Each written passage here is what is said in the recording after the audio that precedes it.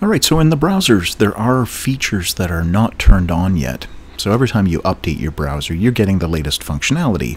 But there are some features that aren't quite ready for prime time. So they're available in the browser, but they're things that you have to turn on. You'll find quite a few of the CSS4 features fall into this category. There's new JavaScript things that fall into this category. And if you want to enable them, I'm going to show you how. So in Firefox, we'd use about:config. That is the URL that you would type in. In Chrome, you'd say chrome://about. So you can start like this. This gives you a list of all the possible Chrome URLs that you can use. Inside of here, there's like extensions. So if I go into extensions, this is all the things that you've downloaded. You can download extensions. I don't have any here. This is kind of an experimental copy of Chrome.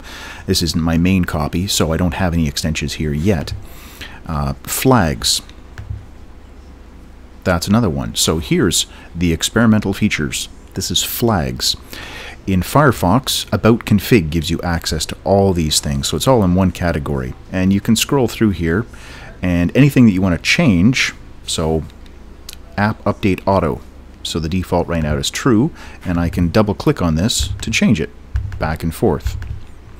Over in Chrome, I want to look for things, so let's look for experimental,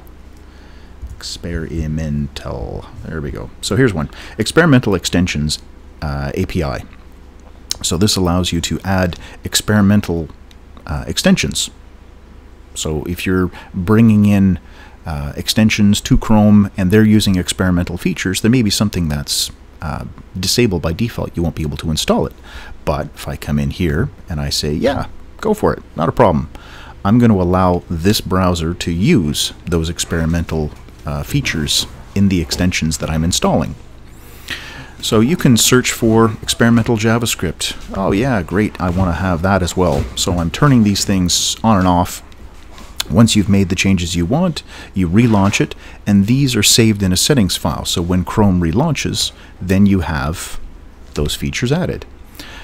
Same thing with Firefox. You can come through and change these settings. They get saved in a settings file so that when you launch Firefox, you have all of these new settings. And that's about it. So for Chrome, it's chrome:// and then start with about or flags, go from there. And in Firefox, about:config. Those are the two URLs, and I'll write them both in the description for the video so you have them.